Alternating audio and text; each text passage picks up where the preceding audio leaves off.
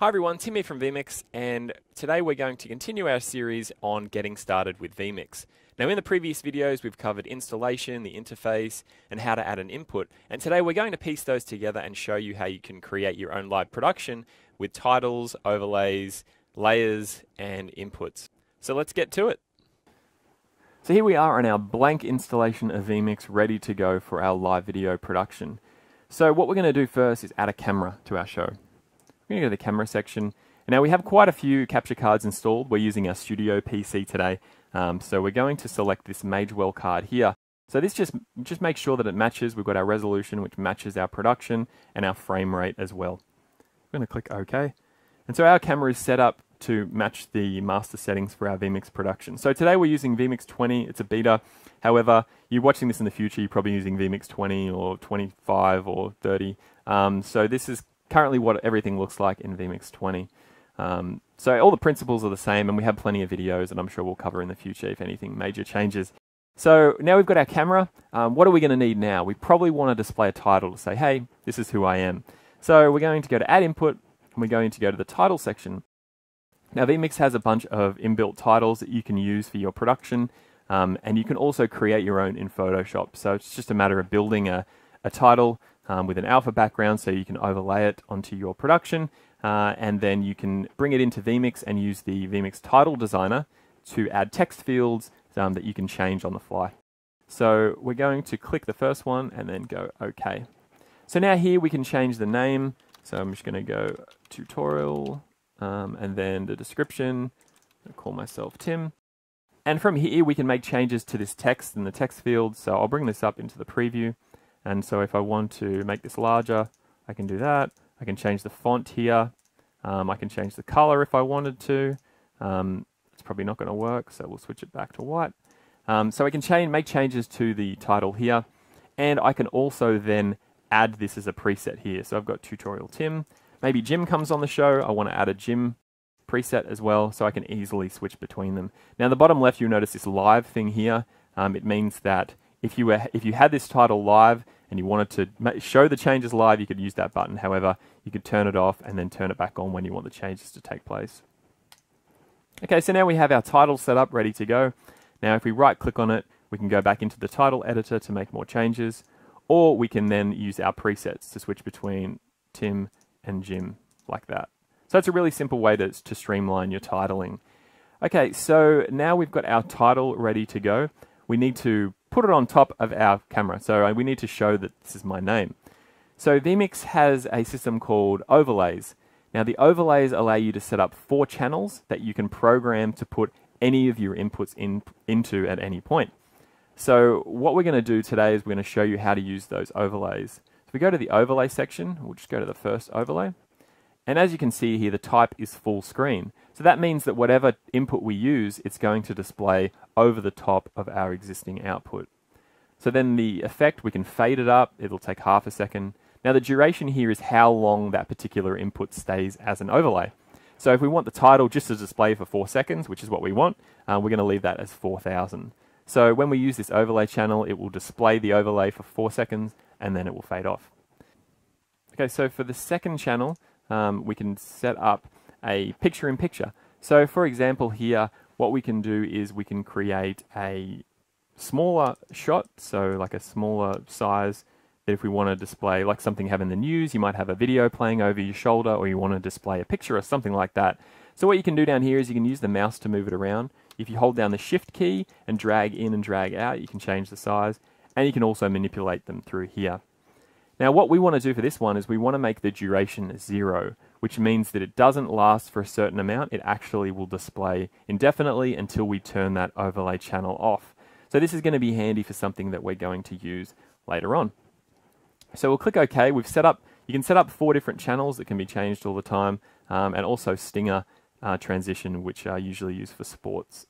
So we've got those 2 channels that we've set up. So we've got that first channel set up and ready to go.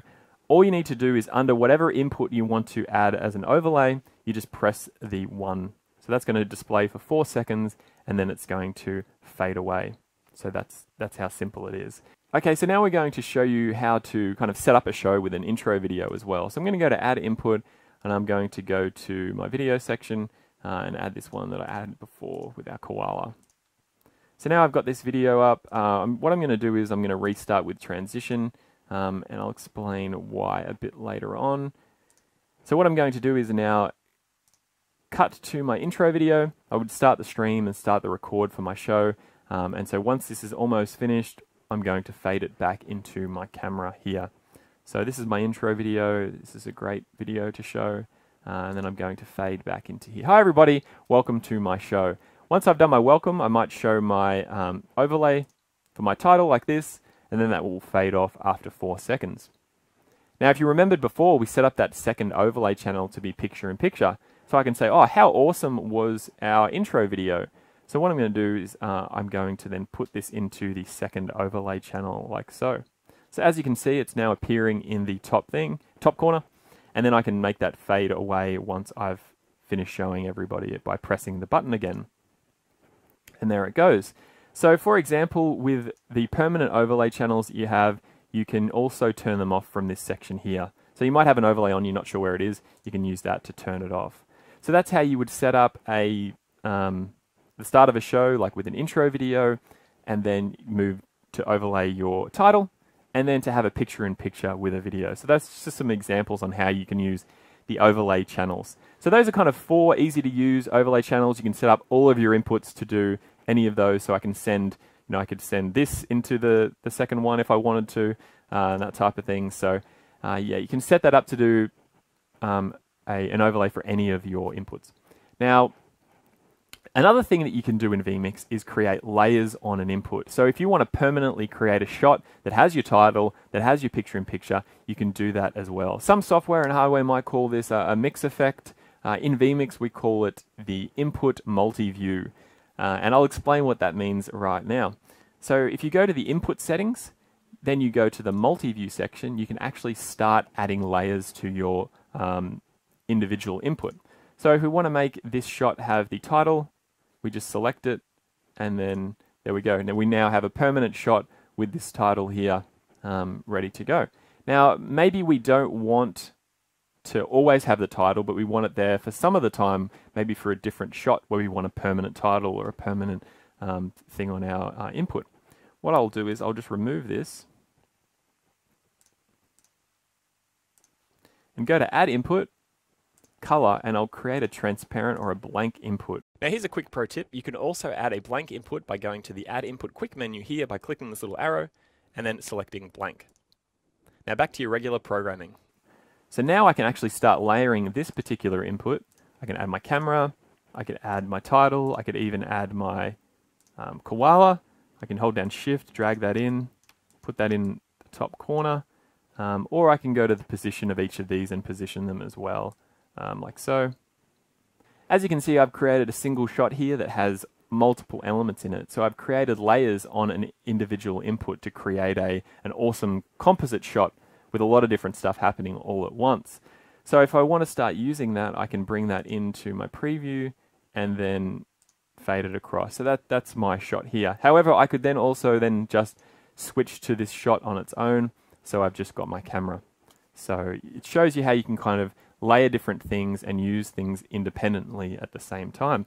So we have videos on the input multi-view, overlays, all that kind of stuff.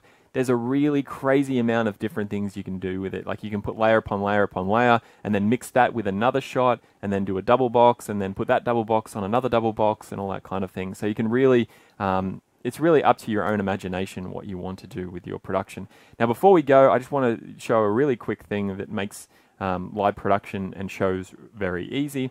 And that's called triggers. So in vMix, we have a thing called triggers. So each input has the ability to add triggers to it, which can then set off other functions within vMix. So for example, we've got our koala video, which is our intro.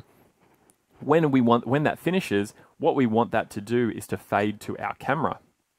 So we've got our camera set up here, and we can add that. So when the video finishes, it's just going to fade to our camera. So we don't have to even worry about doing the transition. So that's really a really great function. And so while we're here, let's do something even trickier. On the completion of our koala video, let's also then overlay our title. So we'll go to Overlay, input 1 and we'll select our title. Again, there's lots of videos on triggers and shortcuts as well. So I'm going to add this. So on the completion of our video, it's going to do a couple of different things for us, which is what we want. Okay, so we're going to now cut to our koala video. We'll extend it to the end, and when this finishes, I'm not doing anything. It has switched to our camera and displayed our title. So that's something really cool that you can do in vMix. You can pretty much program your vMix production and not really have to do anything yourself in order to control it, which is fun.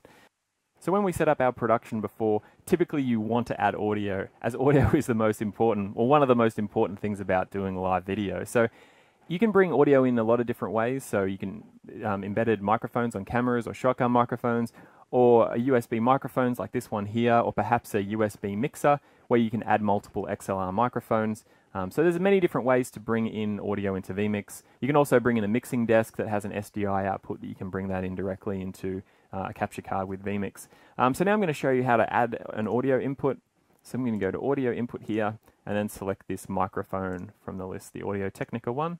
And now we've got it plugged in and it's ready to go in our production. Now I'm just going to turn this on, I'll show you. So as you can see, it's moving around. That's our microphone added to our production. So that's it there. So by default, in the settings here, it doesn't automatically mix the audio. And we've set it up by default that way. So if you accidentally click on the microphone and move it to preview, we don't want it to turn off. We want to have the audio, the microphones, independent. So in order to turn on the microphone, you just need to turn on and off this audio button here. So turning it off will mute it. And as you see in the audio, it's gone a blue color instead of green. If we turn that on, it will go green. So we found that most people want to keep their microphone on the whole time that they're doing their production. Regardless of what's on the screen, they want to have their microphone on. So that's how it's set up. Now you can change that if you like. That's entirely up to you. Now if you go into the audio microphone settings here, you'll be able to change some of the different settings for the audio. So if you're using a USB mixer or something, you may want to set the delay to about 80 milliseconds just so that it syncs up. And you can make some other changes here. And in the bottom, you can set the headphone levels. So you can choose whether you want to hear that back from vMix or not when you're doing your production. So we're going to close this down. One final thing is that we have a giant green screen behind us. So I thought I would explain how easy it is to set up a chroma key in vMix. So you want to go to your main camera shot with the green screen behind you, and then you want to go to color key, and then you want to select color key. Now, what you want to do is use the eyedropper to pick a darker green on the backdrop, and then you want to we use these presets here. Typically the second preset will give you a good key. We're just going to adjust it here. Unfortunately, the lighting that we have set up today isn't the same for our live show, so the green screen is not that great. But we've got a pretty good key for it for here. So we're going to go out now, and as you can see, I'm chromed out. I'm just going to close this microphone, and what I'm going to do is add a backdrop to it. I'm going to select this guy here. So Dan is one of the representatives of vMix. You'll see him on our mouse pads, on our website, on our video, all over the place you'll see Dan. So don't be alarmed if you see a surfing banana. He's a cool guy. So that's somebody that you'll see around the place. So what I'm going to do is I'm going to create a new input. We're just going to create a blank input, and then I'm going to add my camera on the top of his photo. Just going to select him as the background, and then select myself above that. So I can move that around. Again, I can shift that, hold shift down and move that around, or change the positioning up here as well. And then close that down, and I'm going to cut straight to it. So here I am, chroma keyed out of this shot of Dan. I'm surfing with Dan on this green screen here. So that's how easy it is to set up a chroma key with vMix. Obviously, we have more in-depth videos about this as well. So we have plenty of more videos on titling, custom titling, chroma key, overlays, multi-view, and they're all on our training videos page, our YouTube page, or linked in the description below. So thanks for watching, and we'll see you on the next video. Thanks for watching. Don't forget to check the description to view any of the information and links that we've listed in this video. If you'd like to watch another video in this tutorial series, click one of the videos above.